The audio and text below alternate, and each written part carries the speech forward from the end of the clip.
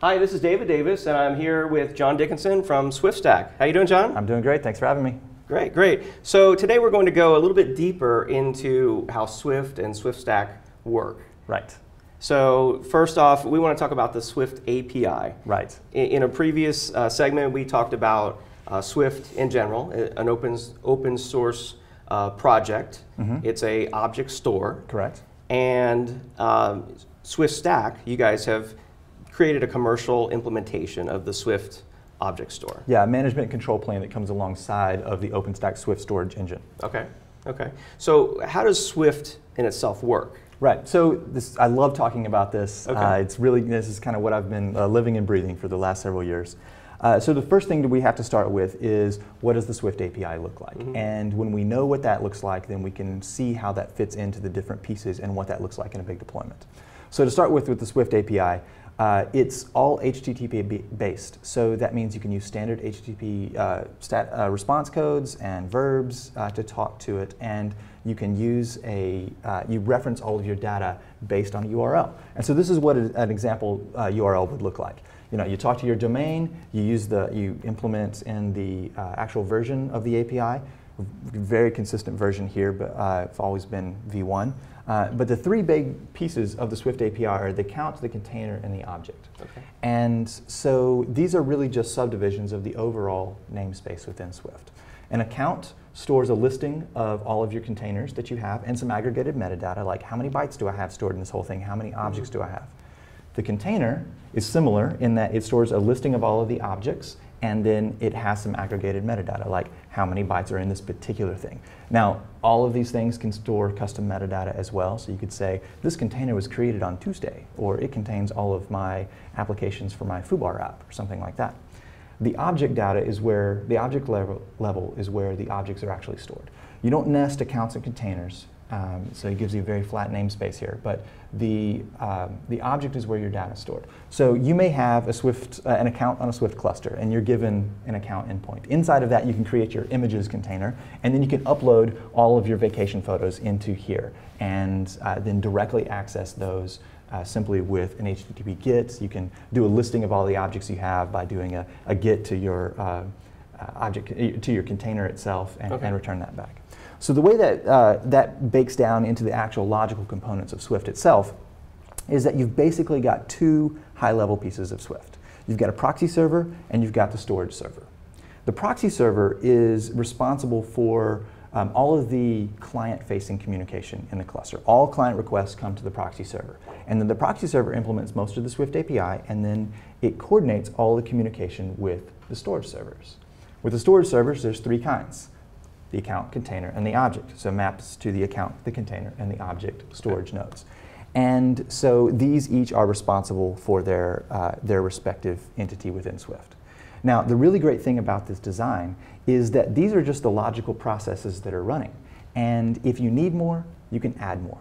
So you can scale out, and it's highly modular design. The Unix philosophy of do one thing and do it well means that if you need more client throughput, you can add more proxy servers. If you need more storage space, you can add more object servers. And you can do those independently, so you can very, very specifically tailor your Swift deployment to your specific use case. And you don't have to have this kind of monolithic thing that looks the same for everybody, no matter what they're using it for. Okay. So for non-developers out there, an API, having an API is a good thing. Right. You can communicate with that thing in a standard method.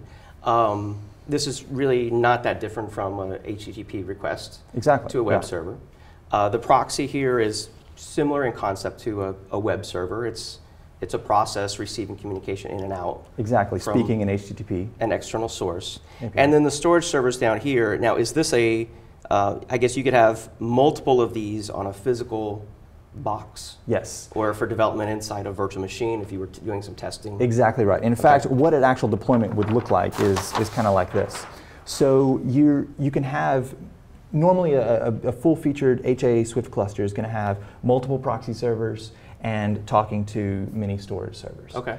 Now, one of the great things about the fact that you've got this proxy server here is the fact that the storage is going to be, completely private and behind all of these authentication layers, which means that your clients, your mobile phone that's using the Swift cluster can talk directly to the storage cluster. What this means is when you're building out your application, the next greatest mobile phone app, you don't have to scale out your web front-end application architecture just to meet the needs for your storage engine. Okay. You can talk directly to the storage engine, and the storage engine itself, Swift can offload some of the hard problems of storage for you. Okay. So in a real cluster, you've got these processes of the proxy servers, the account servers, the container servers, the object servers, the other back-end components. Those are just processes running on a machine someplace. Mm-hmm. And you can deploy those all on one box, or you can scale it out into something else. And so a Swift cluster, kind of this part right here, is going to have the proxy servers talking to the different storage servers. Mm-hmm. All the communication comes here. Okay. Now, there's obviously a lot more that goes into a deployment. You've got to worry about identity management with authentication. Mm. You've got to integrate that into your existing infrastructure. You've got to deal with load balancing on top of your proxy servers, and how do you actually route this stuff evenly. You could do everything from round-robin DNS to commercial things like F5s and A10s and open source things. The point is that this is a component that has to come in. You've got questions about management, alerting, monitoring, configuration. Mm-hmm. These kind of pieces that come around it is where swiftstack comes in and provides a lot of value to the OpenStack Swift engine itself. Okay, so I'm on my mobile phone. Right. I'm in an application. I'm talking to some application server, and I'm not pictured here. I click on a music file or a video file. That mobile phone is going to talk directly. It's going to authenticate, perhaps, talk directly to a proxy server, and then just very quickly and efficiently pull out that directly file from the Swift cluster itself, and the proxy server. So it doesn't have to send that internally through. You don't have to scale out your network for your app server because you've already built that out for your storage server. And I'm completely flexible here, really, in how I design these, how I place these storage servers across multiple physical servers or 2 physical servers, or even perhaps geographically. Or absolutely. I also want to ask you about failure. What if one of these goes down? Well, that's the failure question is a really good question, and how you build this stuff out. So let me talk about the data placement, and that'll really inform what happens when you have failures. Okay. So I'll sketch that a little bit here. The important point about Swift is that today it's a replicated system, which means that if you send some data, let's say you're going to store an image, then it's going to store multiple copies of that image. That provides you both with high availability in case of something going down, but also very high durability, so you don't have to worry about a particular piece of hardware failing and causing you problems with your data.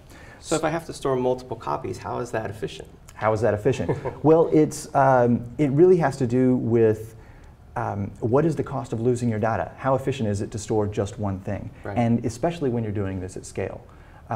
If you look at something more traditional, like let's do a RAID 6 volume of something like this. Now what happens when you have one box, I'm going to put a RAID card behind it, and I'm going to use a couple dozen, even just small 2 terabyte drives on 24 servers, and you put a RAID 6 volume on that, you've got some major problems if you have any sort of failure in that. You very quickly reach the end of usefulness on scaling out those. So what's your answer? You start adding more, and what you end up with is these carved off silos of storage that are very hard to expand.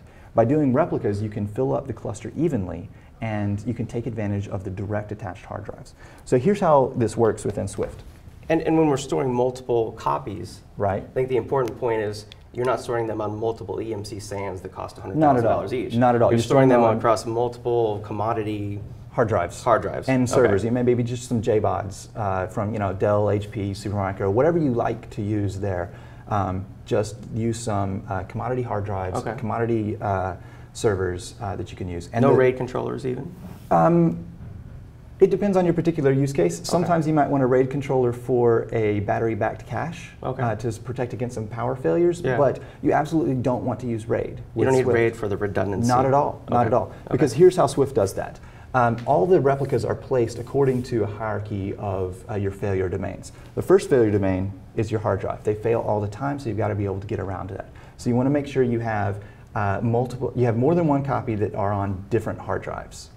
Servers also can fail, and drives are attached to servers. So it would be really great if you could have those multiple copies placed on different servers. Okay. You may actually group your servers into some sort of availability zone of a single failure domain, like a rack is behind a single power supply or single type of rack switch. That can fail. It would be really great if you can put that on multiple things behind multiple failure domains. And then even beyond that, you can have the groups of zones in geographically distinct regions. So here's kind of how that works. If you've got the region at the top, you may have a couple of zones in there. Inside of that, you've got a couple of servers. And inside of each of those servers, you've got lots of hard drives. Yeah. So what happens is if you're storing 3 replicas for your data inside of Swift, the way that it's going to be placed is it's going to place those 3 replicas as uniquely as possible across this hierarchy, so that you're going to make sure you have it on different servers in different zones and even if available, different regions. So in this particular example, we've got one region with two zones and a lot of different drives plugged into different servers. So we're going to first make sure it's on different servers, different hard drives. And now, here's your failure pattern. Hard drive died. What happens? You can still have very high availability and durability because you still have your, without having to use something like RAID, because you still have these other 2 copies up. Now, if a server itself failed, it was the server that went down, not just that.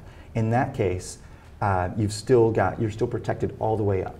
And that provides you with some really great, that's where you get some of your efficiency. And it's not so much on efficiency on the how many bytes are stored on disk, but let's actually make this usable and more important than storing the bytes on disk. A lot of times it's the making that highly available. You have your data, you need it right now, and you can't have downtime. So you need to be able to do this. Swift works around these failures automatically with very little operator interaction, so that's where you get a lot of your benefits in running a Swift cluster. Fascinating. What about multiple regions, if you had?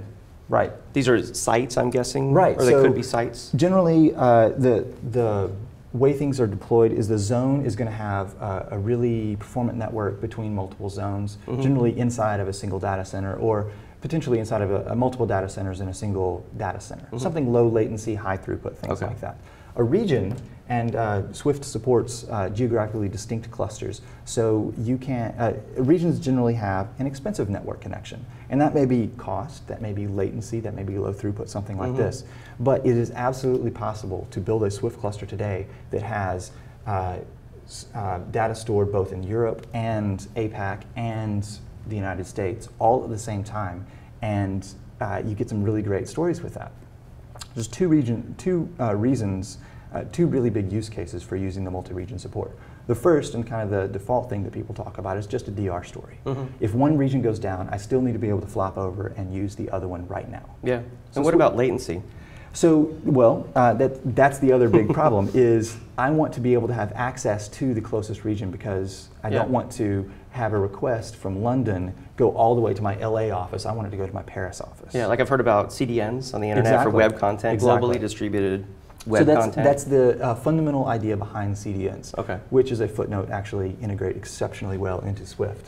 I've done that at scale a couple of different times. With the Swift storage engine itself, one thing you can do is you can have these multiple active storage regions, request flowing to both of them, and the Swift system is intelligent enough to service the requests from the closest location, which means that you can have access you can be reading data in Europe from your Europe location, and you can be reading data at the same time from Australia from your Australian location, but it's the same logical cluster, and both regions are helping each other ensure that the data is durable and available. Fascinating. It's great. It's really exciting. Really incredible stuff. Well, thanks so much for your time. I appreciate it. My pleasure. Thanks. For more information, you can visit swiftstack.com.